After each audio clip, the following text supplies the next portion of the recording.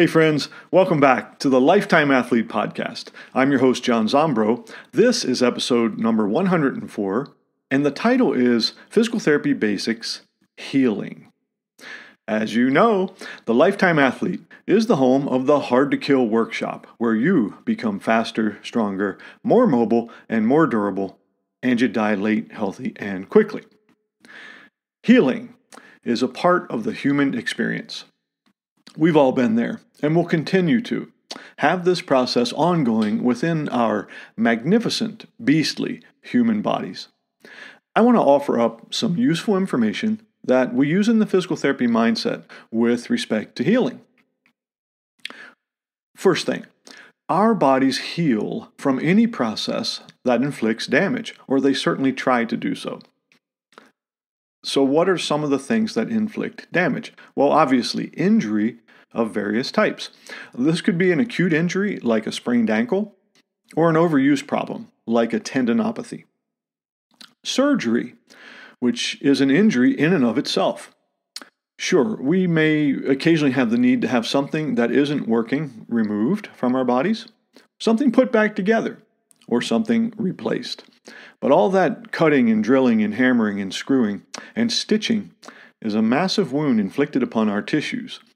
Many times folks end up failing to recognize this in the post-operative arena.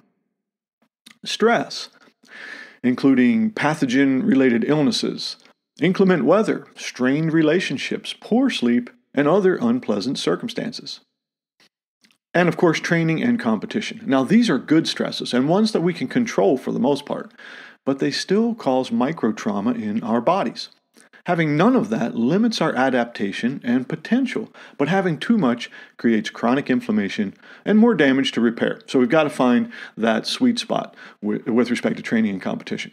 So those are some of the things that will inflict damage on our tissues and from which our body automatically attempts to initiate the healing process. Now let's look at some of the processes by which our bodies do this healing. And the first up is regeneration. Regeneration is exactly what it sounds like. In certain areas, our bodies can regrow new tissue. This is particularly true regarding bone, blood vessels, skin, the liver, and the peripheral nervous system. These tissues are designed to respond to injury by producing new cells and regenerating the injured area. You've probably noticed this with a skinned knee or a broken bone. Eventually, in most cases, the body can be as good as new. The next thing I'd like to discuss briefly is repair. It's really important that as human body owners, that we know what the manual says regarding healing in skeletal muscle, the rest of the body's organs, not including the liver, and its connective tissues like ligaments, joint capsules, tendons, and intervertebral discs, aka the spine or the back. These tissues don't regenerate, and they heal by the process of repair. Repair is the method by which we patch up and rebuild injured areas. By patching up, we are referring to the magic known as scar tissue. This is the collagenous tissue that our bodies produce to reinforce a damaged area. It's pretty good stuff, a form of biologic duct tape, if you will, but it's not quite as good as original tissue in terms of strength and elasticity, although it's close. Repair is where our bodies are indeed brilliant, as that scarred area becomes desensitized. We move and use and load the area more and more. Now, what this does is it minimizes the amount of scar tissue present in the final repaired product and makes it as functional as possible, if you get the right amount of movement and progressive loading. This is one of the major focuses that we have in physical therapy. Lay up for too long and you'll end up with a big, stiff, weak scar. The body needs that Goldilocks stimulus.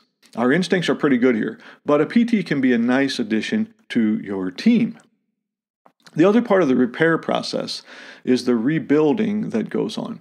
And while you can't say grow new muscle or tendon fibers, the ones you have will build back up and become thicker and stronger, and more useful and resilient in this journey that we call LIFE. Finally, and hopefully, we have restoration. So there's a lot of R words today. What I mean by this term is that restoration of ideal movement patterns. These are the movement patterns that optimize the economy, the efficiency, and the effectiveness of human function. They enable us to get the most out of our bodies with the least amount of wear and tear and the lowest potential for pain or re-injury. Thus, whether or not the injury was caused by faulty movement in the first place, making movement optimal in the end of the healing process puts the necessary finishing touch on the project. It's like tuning up a car after you rebuild the carburetor.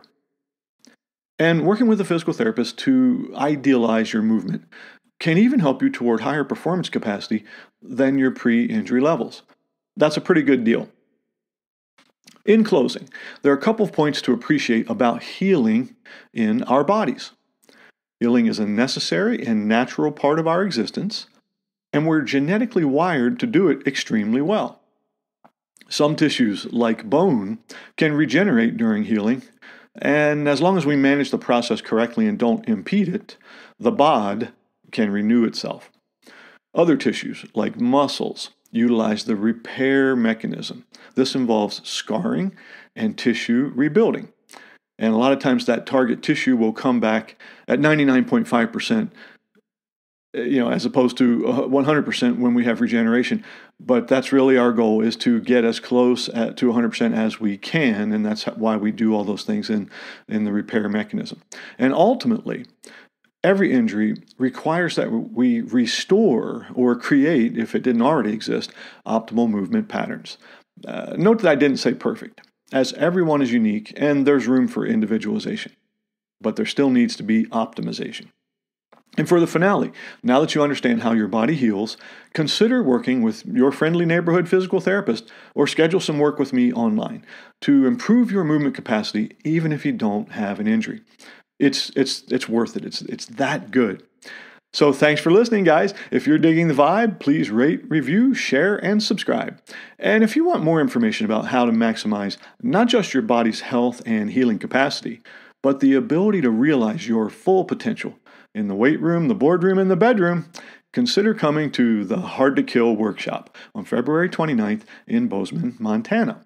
You can learn more, plus check out hundreds of great articles, videos, and podcast episodes, all helping you to achieve peak performance at any age at thelifetimeathlete.com. I really appreciate your being with me today. Keep being awesome and have a fantastic day.